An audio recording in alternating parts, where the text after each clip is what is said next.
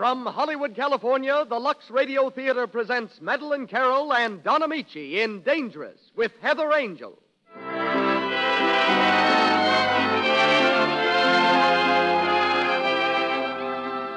Lux presents Hollywood, and our cordial thanks to you, ladies and gentlemen, who make these programs possible by your loyalty to Lux Flakes. 2 weeks ago, we made an announcement at the end of our program. By popular request, we are making that announcement again at the end of our program tonight. So please listen carefully and have your pencils ready at the close of this performance. Starred tonight are Madeline Carroll and Don Amici with Heather Angel in Dangerous, the gripping drama of a hard-luck girl. A girl who unintentionally brings misfortune to those who know her, and how romance and happiness finally find a place in her life. Our guest is Miss Thelma Saxton, who has one of Hollywood's oldest odd jobs, and conducting our orchestra is Louis Silvers. Tonight, we welcome back to our stage our regular producer and host. Completely recovered from his illness, he'll be with us now as heretofore every Monday night. And now, ladies and gentlemen, Hollywood's pioneer, star maker, and director, Mr. Cecil B. DeMille.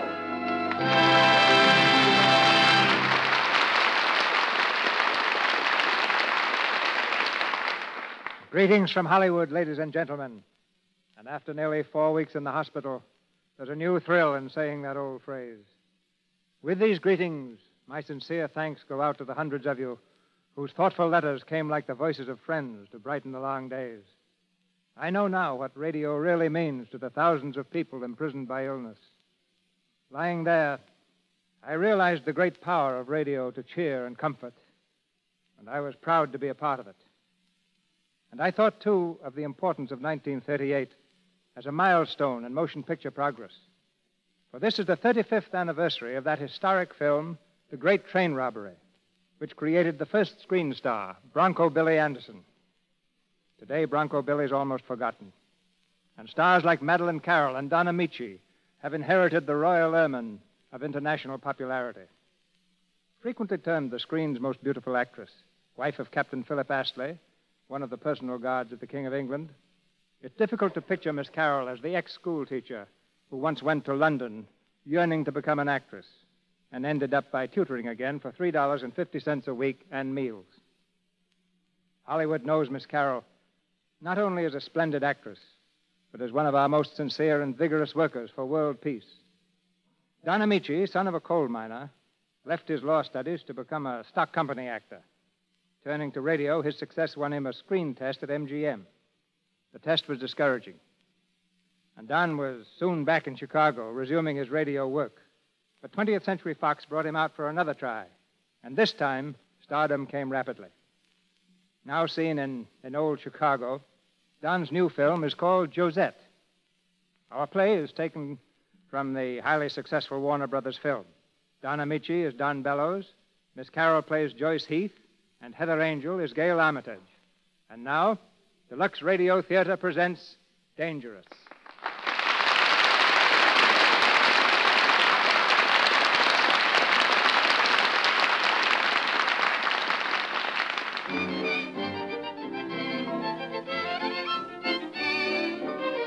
A bachelor apartment in New York City. In the tastefully furnished living room, Don Bellows, a rising young architect, stands at the telephone table. He's in a hurry. With the receiver propped between his shoulder and his ear, he wriggles out of his coat and hands it to his Filipino houseboy. Yes, of course, Miss Linder. Here, take my coat, Carlos. Yes, sir. Oh, we'll be there, all right, Mr. Linder. Yes, I'm stopping by to pick up Gail. All right, goodbye, Miss Linder. You out to dinner tonight, Mr. Bellows? Yeah, I'm late right now. Snap into it, will you, Carlos? Lay out my dinner jacket, draw a bath. No, never mind the bath. Did you ever try putting celluloid fish in the tub to entice him into it, Carlos? Gail, what are you doing here? I thought I'd save you the trouble of picking me up. Well, darling, you're a lifesaver. Go ahead, Carlos. I'll have time for that bath now. Yes, sir. Oh, let me look at you, Gail. Oh, you're gorgeous, you know it? Thank you. I try my best. Oh, what do you think? Did I love you? Well, I'm a little fond of myself this evening. The bank is going to make that building loan for the estates. Don. Oh, that's marvelous. Oh, miraculous is the word. All I have to do is put $100,000 in escrow. That much? But every cent you have is in that land now, Don. Oh, don't worry about the petty cash. I'll come out all right. Unless I fall down, there'll be the most beautiful estates in the country. And I can't fall down. I've waited too long. I've worked too hard. It seems as though it's all going to come true, doesn't it, Don? Yes, I guess we have everything, young lady. Best of all, we have us. Yeah, the very best of all. Happy. Oh, hysterically. Why? Well, because I have very good sense. Mr. Bellows, you're a cad. Now hurry up and get dressed. We don't want to be late to the Linders. Oh, I don't suppose we could get out of... We could not. No. You'll meet people there who can afford to buy your houses. People who go to the Linders don't need houses. They need tombs. Oh,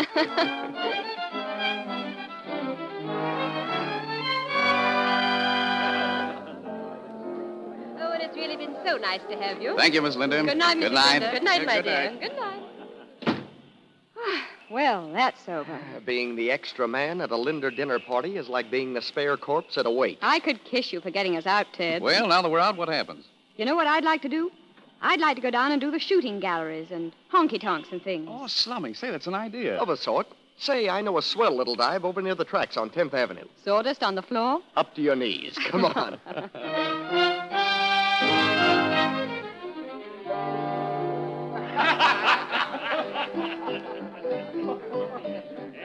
Well, why doesn't somebody say something? Is this what's known as a den of iniquity, Ted? Sure, this place is tops in iniquity. Why? Well, I thought it'd be picturesque. It's only sordid. Want to get out? I think so. Well, let's go. Hey, Don.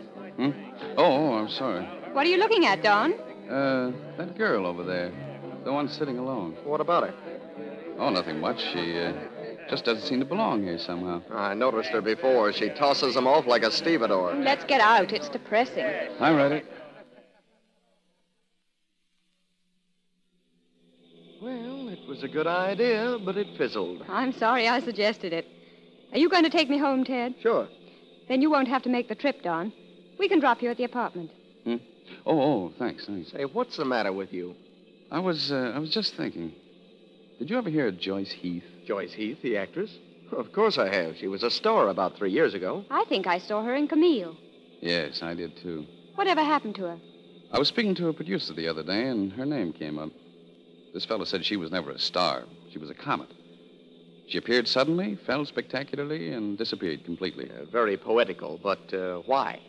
Well, fantastic as it sounds, it was because of a jinx, one she put on other people. A jinx? Yes. It started when one of her leading men was killed on opening night. From then on, everyone who had anything to do with her seemed to run into bad luck. Divorces, failures, scandals, even suicide. It got so producers were afraid to use her. Actors wouldn't play with her. She got to believe it herself finally, and she just disappeared. It's almost unbelievable. Yes, except for one thing.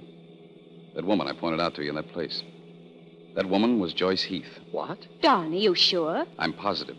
I'd never forget her face. Oh, it's terrible. Well, why doesn't somebody help her? You can't help a jinx woman. I wonder. Well, this is you, Don. Oh, thanks. Look, just let me out at the corner. I'll walk the rest of the way. Well, sister, what do you say? Want anything else? What's the matter? Can't I sit here? It's getting late. You ain't paid for the last one yet. You'll get it. Take your time. Excuse me, mind if I sit down here? No, not if you take her check. I wasn't speaking to you. Do you mind, miss? Do what you want. Thanks. Two, whatever the lady's having. Right. I've seen you before. Which doesn't exactly make us old friends. I'm sorry. I should have had a more original opening. But I came all the way back here just to tell you. It really doesn't interest me, if you don't mind. Please don't leave. I want to speak to you, Miss Heath. What did you say? Joyce Heath. I? Joyce Heath sitting alone in a dive like this. You must be crazy. Maybe. I have a very vivid recollection of her face, though. You see, Joyce Heath helped me once. It was a long time ago, and she never knew it, of course. I was just getting my start in architecture, and things were going pretty badly. I was discouraged, ready to quit. And then one night, I went alone to the theater. Joyce Heath was playing in Camille. I'll never know exactly what happened to me that night, but somehow it gave me strength, gave me the courage to go on.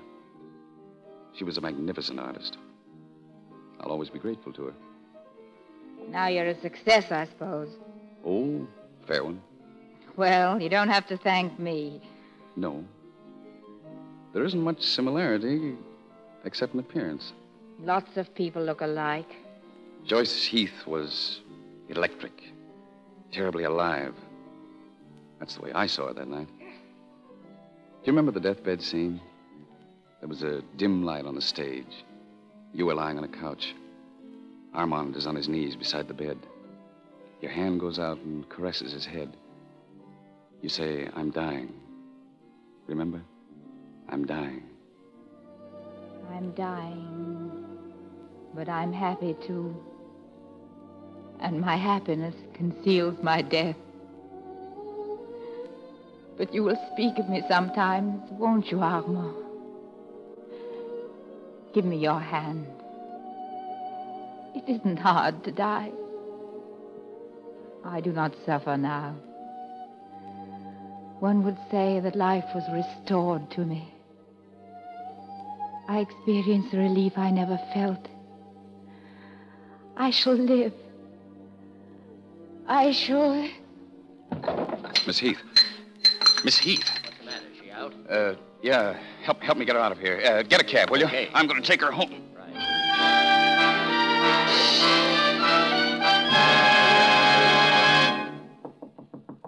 Yes? Who is it? Good morning. Still in bed, miss? You look very poorly. Do I? And it won't surprise you to be told that I feel very poorly. Nope, it won't. Figuring the condition you arrived in last night. And just where did I arrive, if I'm not asking you to betray a confidence? Mr. Bellows' place. His country place. He's an architect. One of them fellows that draws pictures. Thank you. And I suppose you're Mrs. Bellows. Or are you just one of his sketches? Nope, I ain't. I'm his housekeeper when he comes down for weekends. How cozy. And Mr. Bellows, where's he? Eating his breakfast. And if you want to see him, you better perk right along, because he's got to get into town. Yes, I'm rather looking forward to seeing Mr. Bellows. Get out of here and let me get dressed. Good morning. How are you, Miss Heath? Feeling better? No. I'm sorry. How did I get here? I brought you. I looked in your purse for your address, and there wasn't any. You had to have someplace to go. Oh, so... don't bother with an alibi. It really doesn't matter. If I were looking for an alibi, I think you'd supply it. Look at yourself in the mirror. Take a good look. The only feeling you could arouse in a man is pity. Pity? You have the nerve to feel sorry for me. You, with your fat little soul and smug face, picking your way so cautiously through a pastel existence. Why, I've lived more in a day than you'll ever dare live. Pity for me. That's very funny, because I've never had any for men like you. I've never... Oh, what's the difference? Just now, you were as I'd imagined you'd be. Yes, playing a second act speech at a third act curtain. There might be a fourth act, you know. Not for me. And when you boast to your friends about how you brought me here, I wouldn't mention it was after I'd become a has-been. It might detract from the glamour of your adventure. Look, Miss Heath, I brought you here because you were sorry for me. You already said that. It was more than that. Let's just say I brought you here because you're an actress whom I've always admired and to whom I'm grateful for some of the finest performances I've ever seen. I'm humiliated to the point where I must thank you. Well, now what? That depends upon you. Here. Take a look out that window. It's a nice country up here, isn't it? It's quiet and restful. A person could find peace here. You can only find peace in yourself. And when you do, you might as well be dead. Rest in peace. It's for tombstones. And for the living? Desire. To want something. To work for it and get it. To live up every moment of it and then go on, leaving yesterday behind. On and on. Higher and higher. Frustrated actress reads lines for small audience. Oh, no. You'll go on. Talent like yours doesn't die. You were a star once and you can be again. Yes, an evil star, a jinx. You better run for your life. Oh, you can't possibly believe that superstition. 2 men who loved me are dead. Some have been ruined financially. Successful shows have folded. How can I ignore it when everyone else believes it? When no producer in the country will risk giving me a part. Breakfast is ready. In a minute, Miss Williams. You'll have some breakfast, won't you? No, thank you. If you're going into town, you can take me with you. Won't you stay out the week? No one's going to be using the house, and I can come down and bring you in Saturday. The rest will do you good. Helping Joyce Heath is like shaking hands with the devil, the worst luck in the world. I don't believe that. Do you really want to go back to the city? I don't care. Well, then you won't feel obligated if you stay, will you? Why should I? It doesn't make any difference. No, of course it doesn't. And you'll stay? Yes. But stop asking me questions. Go on. Go back and boast to your friends about fishing Joyce Heath out of the gutter. You shouldn't say things like that. It isn't fair. I didn't ask you to help me. Of course you didn't. Goodbye, Miss Heath. I'll see you Saturday.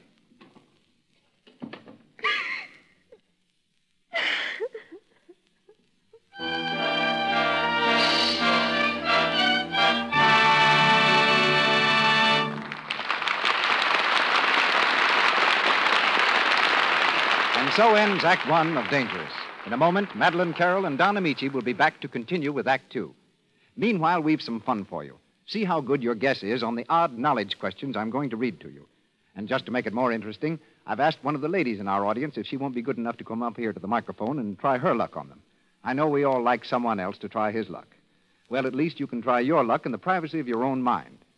And now I'm going to ask Miss Catherine Carlton of Portland, Oregon, who has just come up from the audience, 4 simple questions.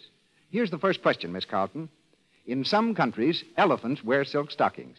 Right or wrong, Miss Carlton? Well, that one's easy. Surely I'd say wrong. Well, strangely enough, the statement is right. In Borneo, sacred elephants wear hand-knitted silk stockings over their feet, and their stockings are changed daily. Number 2, right or wrong? Good stockings, when new, will ordinarily stretch to 11 inches at the top, outsizes to 14. Well, on that one, I'd guess right. That statement is right. Good stockings, if they haven't lost their elasticity by careless washing, will ordinarily stretch to 11 inches at the top, outsizes to 14. Number 3, answer right or wrong. Nobody wears stockings made of wire. Right. The statement is wrong. If you ever go to the Congo, look up Princess Watutsi. She wears a knee-length skirt, and her hosiery is made of wire.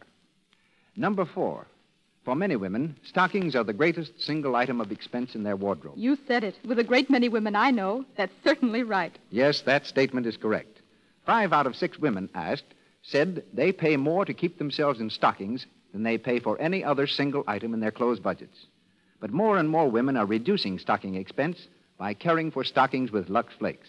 Lux saves stocking elasticity, keeps stockings live and stretchable, so they give instead of breaking so easily into runs. Get a big package of Lux Flakes tomorrow. Lux your stockings after every wearing.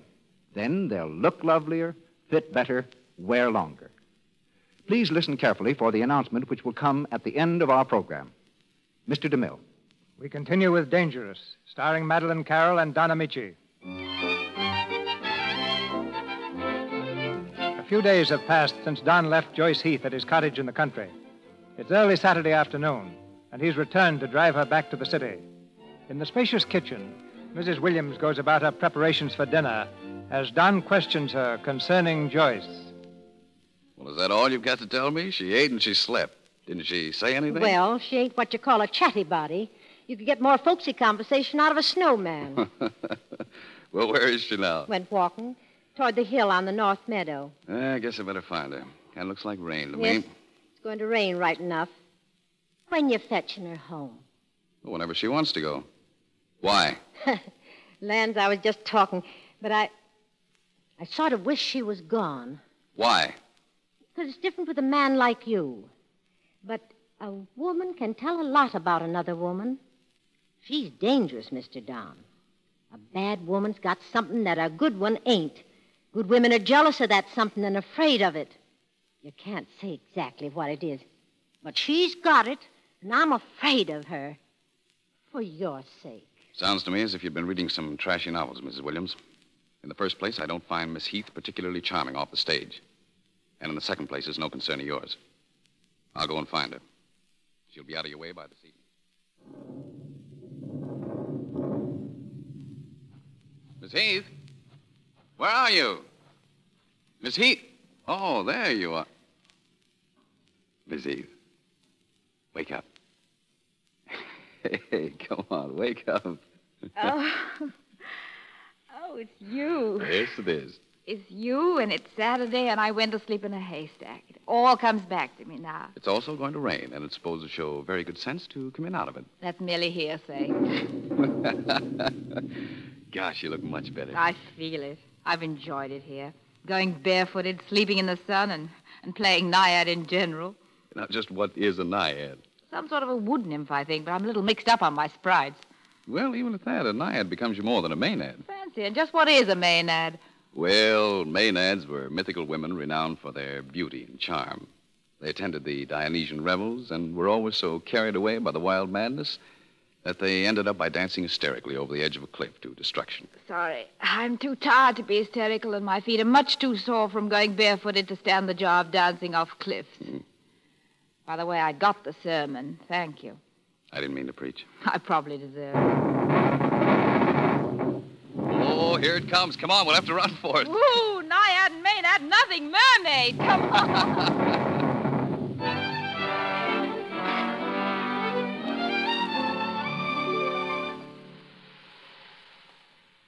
Yes, just look at that rain.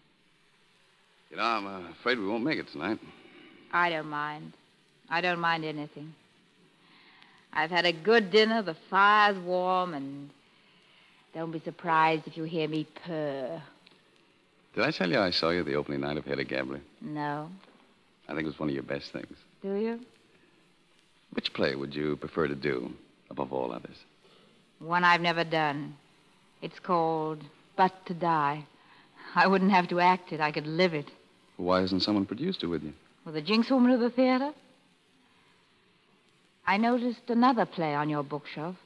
I'd like to play that sometime, too. Which one was it? A thing called Forever Ends at Dawn. Forever Ends at Dawn? I don't think I've ever read it. It has a beautiful last act. Wouldn't read it to me, would you? Sure you want to hear it? Oh, it'd be a treat. Well, just the last scene, then. All right. The locale is behind the front lines of an aviation post during the war. The principal characters are an aviator and a woman. She's not a nice person, but fascinating. The man has a wife or a fiancée, I've forgotten which, with whom he's very much in love. However, he's intrigued by the woman, but quite nobly resists her charms. The second act ends with him receiving orders to leave at dawn. That's where the title line comes from. Here it is. Here. You may find some of the dialogue a little awkward in spots, but I'll try and make it convincing. I've never heard you yet when you weren't. Thank you. Here we are. It's midnight. The room is illuminated by a floor lamp. Joan sits reading. There's a knock at the door center. She opens it to Richard. Joan. You at this hour? Richard, it was my last chance. You see, we're moving up at dawn. I've come to say goodbye and tell you what grand fun it was knowing you. It was, wasn't it? Joan, yes. Yes, of course. Only I thought our goodbye would be different from this. Richard, it might have been, but you see, there was always... Joan, the girl in the back of your watch, it doesn't matter. Richard, it does matter, I tell you. It matters all the difference between you and her. Tonight and forever. Joan, her forever lasts until death do you part. Mine but till dawn. Tomorrow is where regrets lie, Richard. But there'll be no tomorrow for us. Only tonight, which we steal from no one and forget as a dream which was no part of our normal lives, over which we had no control, and for which we need feel no obligation. Is that the end of the play? Almost. May I see that book, please?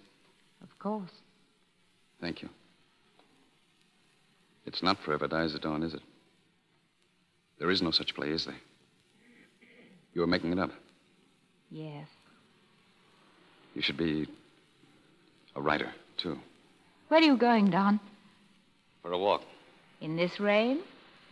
I like walking in the rain. I'll go with you. I'd rather you didn't. Would you? Would you like me to leave here now? Would you like never to see me again? I'll go if you say so. You can't go. Because of the rain? No, because I want you to stay. Oh, Don. Joyce, what What's happened to us? I don't understand. Must we understand? It's happened. That's enough. Kiss me, Dawn. Dawn. Joyce, I'm going to take that walk by myself. I've got to think. I'll be back later.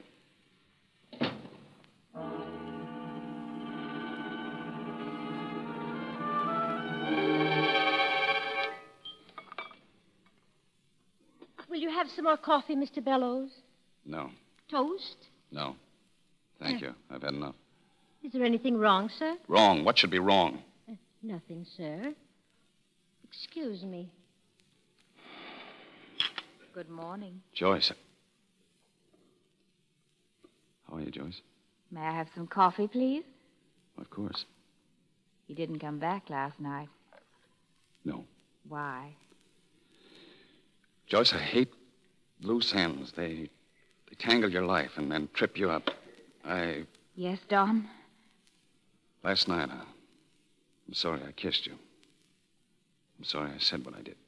If you didn't mean it, then I am too. Joyce, you don't understand. I'm engaged to someone. I'm in love with her. It's very gallant of you to tell me now.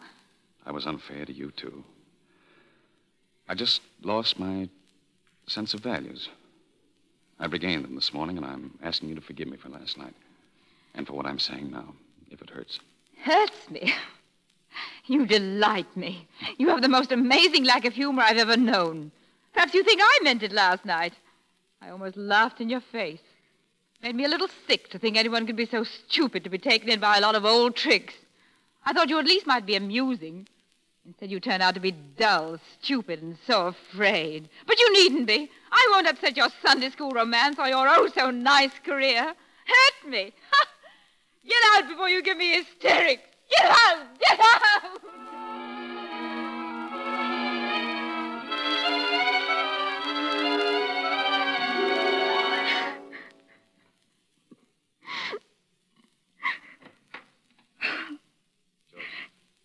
Don, you came back. I was praying you would. I tried to leave. I drove halfway into town. They stopped me on the road. The bridge was out. I had to turn around and come back. And I was glad, Joyce. You didn't believe what I said. Please tell me you didn't. Perhaps I had it coming. No, you didn't, Don. No, it was a lie. Shall we forget it? Yes. But there's something I want you to remember. I know you belong to somebody else. And I don't want you, Don. But last night was mine, and I made it ugly this morning. I don't want you to think of it that way. I won't. You will unless you know the truth. That night I came here. You took me in out of pity. That hurt my pride. And because I'm a good deal of a shrew, I wanted to hurt yours. I was going to tease you with all the tawdry tricks I knew until you tried to kiss me. And then I was going to laugh in your face. I was an actress playing a part, but I played it too well. Because when you took me in your arms, I didn't want to laugh. I wanted to cry. Oh, Joyce, darling, I'm sorry. I'm not. I'm glad. Last night was beautiful. It'll always be beautiful. And now that it's over... It isn't over, Joyce. It's got to be over. You've got everything ahead of you. Someone you love who can help you. I couldn't do that. I'm the kind of a woman who destroys, not builds. I'm Joyce Heath, Don. A Maynard who doesn't want to dance over the cliff with anybody as fine as you. Mr. Bellows. Yes? They just sent word up from town. You can get through now. Oh, thank you. You're welcome. You're going to go? Oh, I don't know. You've got to. Because if you stay, it'll be too late. I'm bad for people. I'm a jinx. I don't want to be, but I am. So I'm being generous, Don. Kinder than I've ever been. And I can't be much longer. So go. Get away. Leave me. You can leave me, can't you? I don't know. I've got to find out.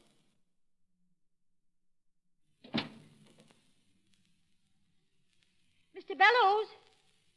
Oh, did Mr. Bellows leave? Yes. Is he coming back? Yes.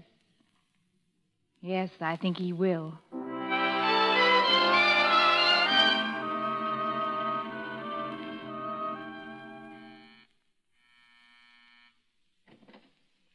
good evening, Mr. Bellows. Good evening, Anna. Is Miss Gale in? Oh, yes, sir. In the living room, sir. Thank you. Well, hello there, Mr. B. It was about time you were getting back. Yes, I know. I'm sorry, Gale. I was delayed. Well, at least I know what to expect when we're married. Sit down. Gale, I want to speak to you. It's going to be a little difficult, but... Has something happened? Yes, something's happened. Go on. Gale, there's no woman in the world who I'd be prouder to have as my wife than you. And more than that, I have respect for you, for your integrity, your pride.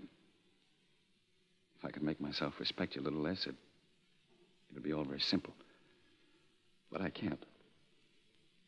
So I've got to ask you a question. And I'm afraid I already know the answer. What is it, Don? If we were married, Gale, you know that... You know I'd live up to it, don't you? That I'd live only for you. I know that. I would, Gale. But if there were someone that I'd never see again, someone who had a strange fascination for me, which I couldn't destroy, would that make a difference to you? Even though I'd never see her? Yes, Don, it would. Whether you ever went to her or not wouldn't matter. But the fact that you'd want to would. It mightn't make me love you any less. Perhaps more. But the agony of wondering when you kissed me if you were thinking of her, the hate and dread I'd have of that other woman, the terrible loneliness for that part of your life I didn't own, that would be unendurable. Is that what you wanted to know? Yes, Gale. I can't tell you how much I admire you for being honest, Don. And thank you for coming to say goodbye. Gale, Goodbye. Oh, Don.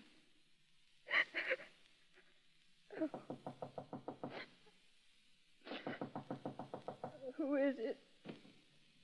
Excuse me, miss. Will Mr. Bellows be staying for dinner? Mr. Bellows is gone, Anna. Oh, will he be coming back, miss? Yes. Yes, I have a feeling that he will.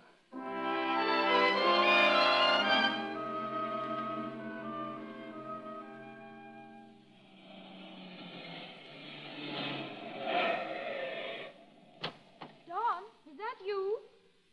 You knew I'd be back. I've been waiting out here for you.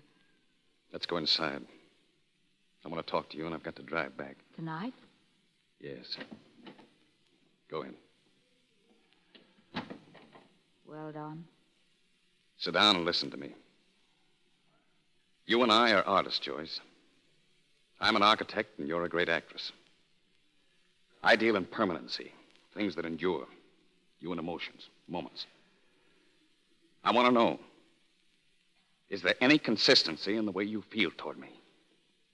Tonight I love you so much that nothing else matters. Tomorrow should be the same. But tomorrows have betrayed me too often to promise them. That's the only answer I can give you. Well, it's an honest answer, Joyce. I'm not lady enough to lie. No, I don't think you would. Joyce, I broke my engagement. Why? Because of you. What about her? You're to never mention her again. Except that I want you to know that she's finer and stronger than either of us. If she weren't, I wouldn't be here. Then I'm glad I'm weaker. And you are too, aren't you? Say you are. No. But I'm here. That's all I care about. Well, there are other things that are important to me. First, your career. Why should you concern yourself with that? They won't let me in a theater for fear it'll fall down. I've killed that superstition. You start rehearsing But to Die for George Sheffield Monday morning. I? You're mad. Sheffield wouldn't risk it. You're to get the script from him tomorrow. Don, how did you do it? You didn't put your money in it. Yes. You fool, you crazy fool. Something'll happen. I won't let you. I'm a jinx, I tell you. You're no such thing. You're a great actress. I'm so sure of it that I'm risking the money that was going to realize the one dream I've ever had. You're going to be greater than you ever were. Because if I'm going to marry Joyce Heath, it's going to be the Joyce Heath. Marry? As soon as the play opens, maybe even before. We can't. Why not? Because I won't let you. Not so soon. Don't tempt fate, Don. You don't know the chance you're taking. I don't believe in fate. I do. It was fate that brought us together. And it'll keep us together. Oh, I hope so. Darling, I hope so.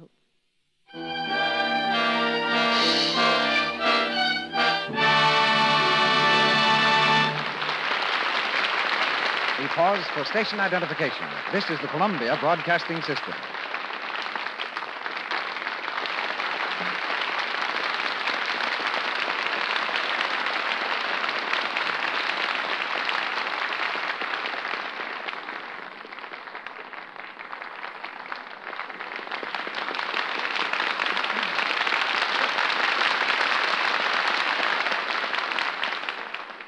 The curtain comes down on the second act of Dangerous. Our stars will be heard in Act 3 after the short intermission. Now we call forth another from that unsung group who helped make motion pictures, but whose names are little known outside of Hollywood. Tonight it's Thelma Saxton, who has appeared in nearly 50 films. And a touch of mystery is added when you realize that you've never seen her face and never heard her speak, but you have seen her hands, hands that have doubled for many of our loveliest stars. And I'm going to explain all that, Mr. DeMille, because if I don't, people are apt to get the impression that the hands of the stars are not beautiful enough for close-up shots. And, of course, most stars do have beautiful hands. First, Mr. DeMille, how much money is represented in a single scene of a big picture? Anywhere from a few hundred to many thousands of dollars, depending upon who and how many are involved in the making of it. And now will you tell us about how many minutes of a picture can be shot in an average 8-hour day? Well, yes, but who's interviewing whom, Miss Saxton?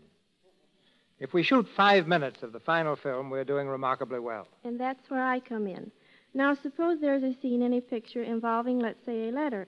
And suppose that the audience is first going to see that letter from a distance, and then in a close-up in which the star holds it in her hands. For the first shot, the set would have to be arranged so the camera could shoot the letter from a distance. Then, to take the close-up, the stars and all the people would have to wait around until the lights and the camera were rearranged. That minor detail might require anywhere from 30 minutes to an hour, plus all the money represented in an idle cast. And to avoid that, Miss Saxton, we turn the letter over to the Special Effects Department, which shoots it from the desired angle without requiring the star's presence. Exactly, and incidentally gives me a job. For special effects shots, my hands have held a basket for Carole Lombard and shown a manicure for Claudette Colbert. They've been tied to a stake for Gail Patrick and have dropped a cigarette lighter for Ida Lupino.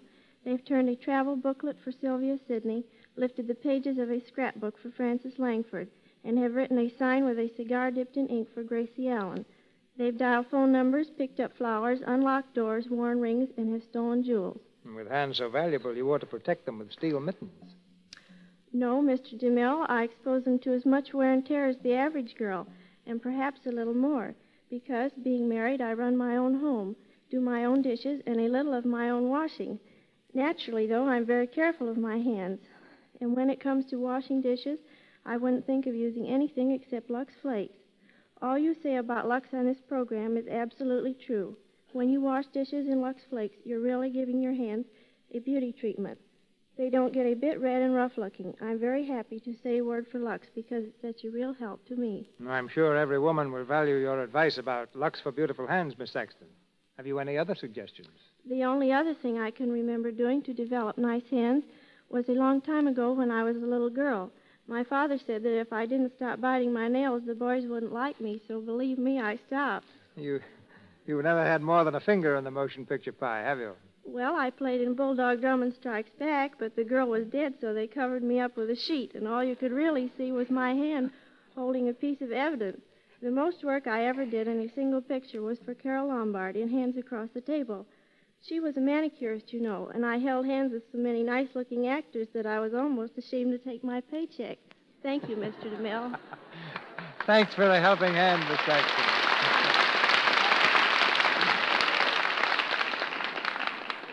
Madeline Carroll and Don Amici in Dangerous.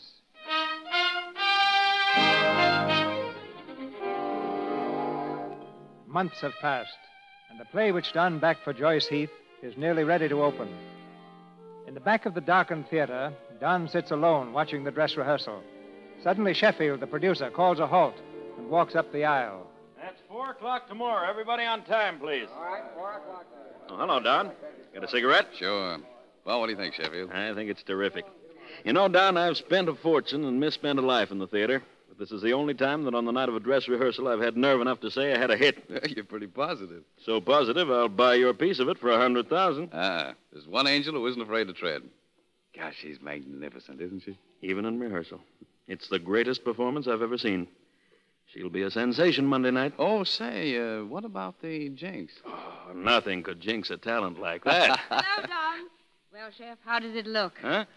Oh, all right, I guess. Needs a lot of work, though. You know, Don, if I got away down to the country and went over the script tomorrow, I think I could get a better perspective. Would you run me down tonight? Why, of course. Shall we go? I want to stop at my apartment for some clothes. Right. Night, Chef. Night. And, Don, keep her out of the poison ivy and the fresh air. I don't want her to open in a whisper.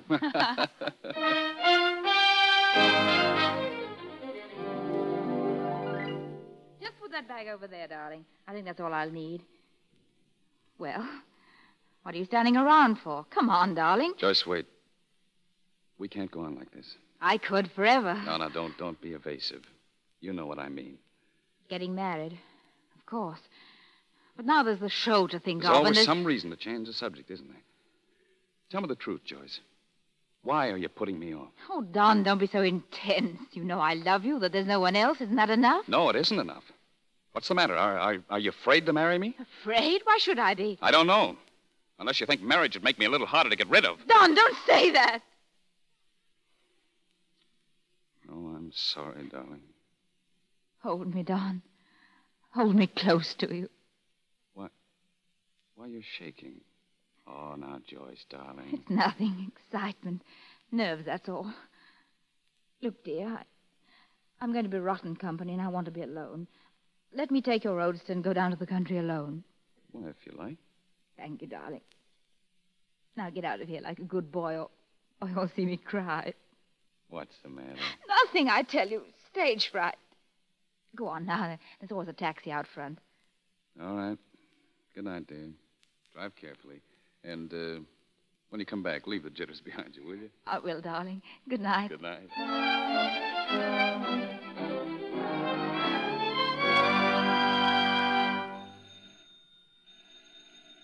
Who is it? It's Joyce. Open the door. Joyce. Oh, come in. Oh, it's a long time since I've seen you, Joyce. Oh, sit down. I haven't much of a place here, but I guess I don't have to tell you that. Gordon, Let me look at you. I've hoped you'd come like this so many times. I've come on business, Gordon. Oh, I've got to go down to the country tonight. I haven't much time. you still hate me, don't you, Joyce? I never hated you. And you never loved me either. Did you ever love me, Gordon? Really love me? When a man ruins his life because of something, it must be pretty real. I'm a bookkeeper now in that company I used to own, Joyce. And the worst part of it all is, I can't hate you. I don't suppose you understand that. I can now. I love someone that way, too, Gordon. Heaven help you. Yes, heaven help me if you don't. You want me to divorce you. Is that it? Yes, Gordon. I've told you time and time again I won't. You're my wife, understand? My wife. Something you'll never be to any other man. Being your husband is the only thing I have left, and I won't lose it. You'll be my wife till the day I die. Then I'll divorce you. You can't, Joyce. You haven't any grounds, and you never will have. Gordon, I know I've ruined your happiness. Don't ruin mine. If it's revenge you want, I'll give it to you. I'll beg, I'll crawl, I'll do anything. Look at me, Gordon. If you want to humiliate me, you know how. But set me free. Give me one chance at happiness. Please, Gordon, please. No.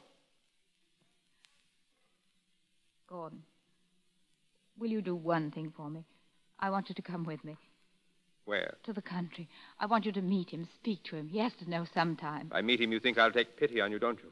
You think I'll let you go? Yes, Gordon. Are you driving down? Yes. I'll be ready in a few minutes.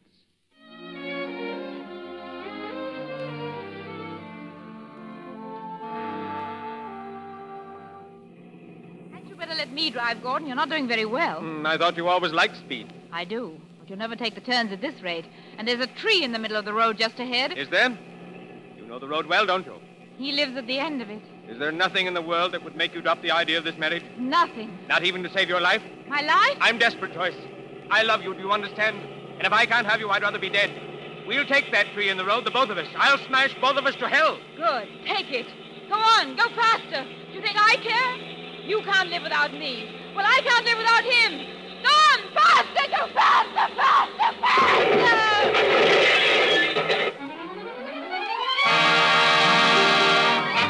Paper, Joyce Heath and Smash Up. Actress and Smash Up. Man identified as husband. Paper. Read all about it. Actress and husband will live. Accident reveals triangle. Triangle. John Bellows is a Scandal. scandal.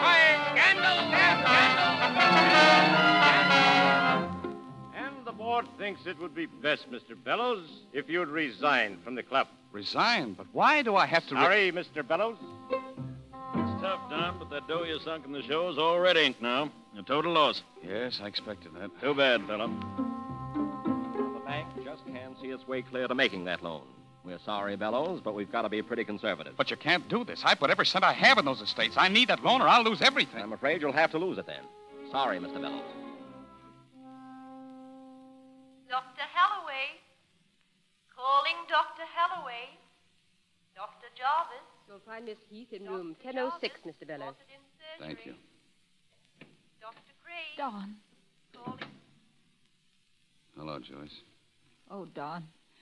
You waited so long to come. Did you expect anything else? You blame me for what's happened, don't you? I knew you would. That's why you didn't come. Yes, I blame you. Don, don't say that. Don't. It's the jinx. I warned you. I can't help it. I can't. You mean you can't help being mean and selfish? You'd do anything to gain your own desire and go on, leaving someone else to pay the bill. That's the jinx you put on people. I was willing to give my life for you. Is that selfishness? Yes, because you're afraid to risk losing me by saying you had a husband. So instead, you lied and ruined me. And your husband. What's it cost him to love you? You've never bought any happiness in your life. You owe for it. It cost everybody else but you. Well, I can't afford any more. But there's one thing I know. If you're ever going to be anything but a jinx, you'd better start paying off. Because you're in debt for the rest of your life. Don. Goodbye, Joyce. Don, don't leave me like this. I'll die if you do. I'll kill myself. I mean it. You don't mean it. If you did, you'd be more of a coward than I think you are. Don. A coward.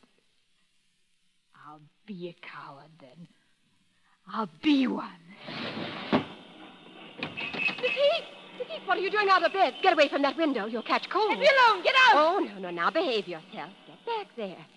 I was just in to see your husband. He was asking for you. My husband? Yes. My husband. Nurse, I've got to get up today. Oh, you can't. It's much too soon. I must. I've some debts to pay.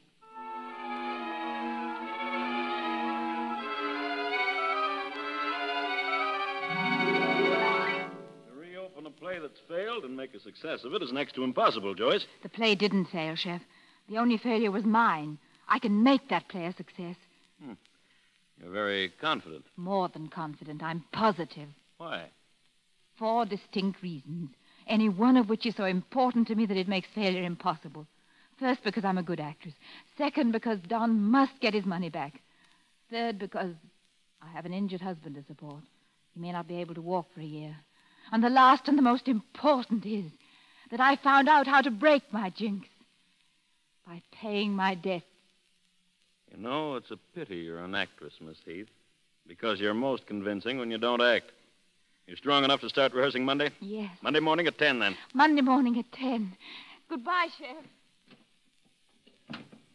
You can go in now, Mr. Bellows. Thank you. Oh. Pardon the coincidence. Joyce, what are you doing out of the hospital? I'm much better.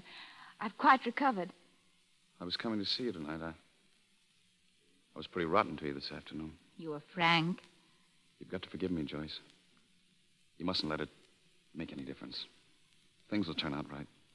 We'll make them turn out right. We can't. I'm going to be just as honest and frank as you were. You're no longer important to me, Don. Your importance ended when the show folded. You mean that I was only the means to an end? Yes? I don't believe that. Believe it or not, it's the truth. You might as well know it now. I'm sorry if I've hurt you, but we all get hurt sometimes. Yes, we do. What hurts me most is that you're making yourself so cheap, Joyce. Oh, no, I'm rather expensive. Remember what it cost you? Goodbye, Joyce.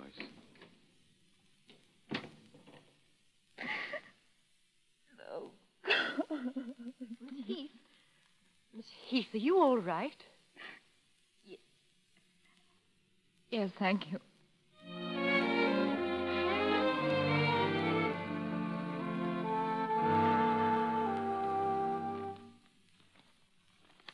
But to die in 39th week.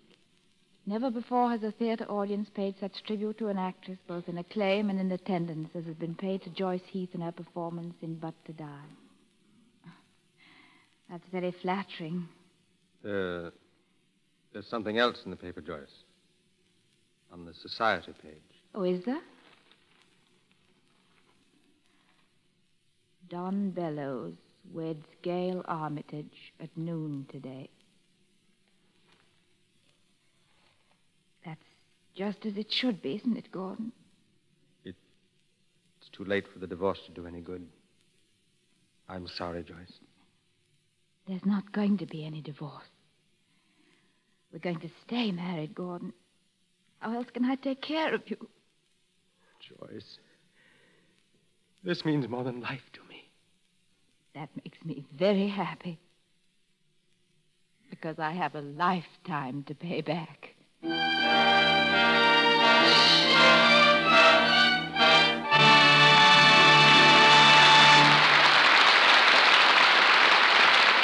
Our producer brings our stars back for a curtain call, and then we will make the announcement we mentioned earlier. Mr. DeMille. At this point, ladies and gentlemen, Madeline Carroll and Don Amici.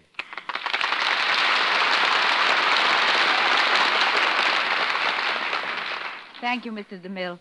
And goodbye. Well, that was quick. Well, I don't like to mince words either, Madeline, but I do like the idea of coming back after the play and splitting an infinitive or two with Mr. DeMille. Why the quick brush? You've got me all wrong, Don. I'm just saying goodbye because I'll be leaving Hollywood in a few days on my way to London and Paris and Rome. In fact, I'm going with the rising tide. Walter Wanger just sent it to me wrapped up very beautifully in several cans. Well, what do you think of that? Canned ocean. What's the matter with Don, Mr. DeMille? He's twisting everything I say around. Well, I think we're all getting a little twisted, Madeline. It couldn't be that you're the one who's just a little vague. After all, you just said that Walter Wanger... Oh, I see. I'm taking a little too much for granted, I think. The Rising Tide is the name of my new picture. Oh. You probably thought that one up while you were marooned at Malibu during the flood a few weeks back. Oh, no, it's got nothing to do with water. It's a modern story based on what we read today in the headlines. With conditions as they are all over the world, Hollywood, I really believe, can help by making pictures that will indirectly promote better understanding. So I'm taking the Rising Tide abroad with me to find out how pictures of this type will be received and what we can do to make the screen a medium for world peace. I can't imagine a lovelier ambassador. Right. And I'm with you 100%, Madeline. Congratulations. Thank you, gentlemen. And now, before I say goodbye in earnest, I want you to know, Mr. DeMille, how glad I am to find you well and back here in the Lux Radio Theater. And don't you dare get sick again. Both radio and the screen need your presence. Well, I don't want to sound like the echo around here, but that goes for all the Amicis too, CB. Good night. I'm very grateful to you both. Bon voyage, Madeline. Thank you. Thank you, Madeline Carroll and Don Amici. And now, while we are waiting for Mr. DeMille to come back and tell us what has been planned for next week's performance, I'm going to make our special announcement to you.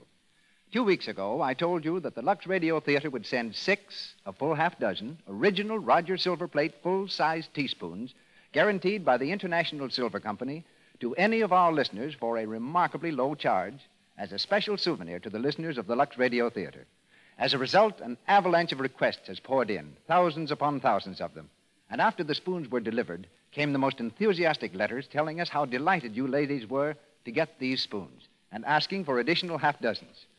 Now, because we don't want a single listener to miss this opportunity, we are repeating our offer tonight. For, as one woman put it, it's the greatest bargain I have run into in ages. These teaspoons are made and guaranteed by the International Silver Company, the world's largest silversmiths. They are original Rogers silver plate with an extra heavy deposit of pure silver, reinforced plate on the part most often exposed to wear. Just let me read one sentence from the guarantee which accompanies each half-dozen spoons. Every piece is guaranteed to give satisfaction in family use and will be replaced without charge at any time it doesn't conform to this guarantee. Now, here's how to get these spoons. Have you your pencil ready? Now then, simply send the top from a large package of Lux. Print your name and address clearly on a piece of paper. Wrap 50 cents in coin in the paper and mail to Lux, Meriden, Connecticut.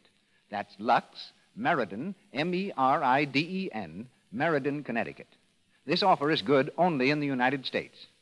These spoons, of course, have no advertising of any kind on them and have been especially designed in an exclusive pattern called Allure.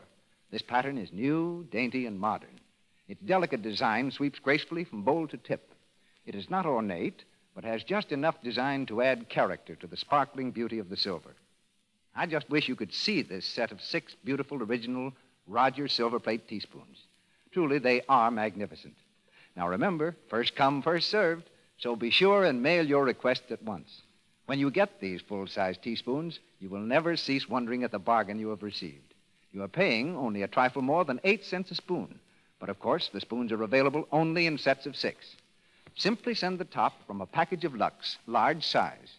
Print your name and address clearly on a piece of paper, wrap 50 cents in coin in the paper, and mail to Lux, Meriden, Connecticut, and you will receive the whole half-dozen spoons.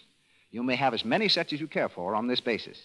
And remember, these spoons are accompanied by a written guarantee from the world's largest silversmith, the International Silver Company. And more than that, Lux itself guarantees that these spoons will delight you. If they don't, if for any reason at all you are not pleased beyond your fondest expectations, simply return them, and your money will be refunded at once without question. And here's more news.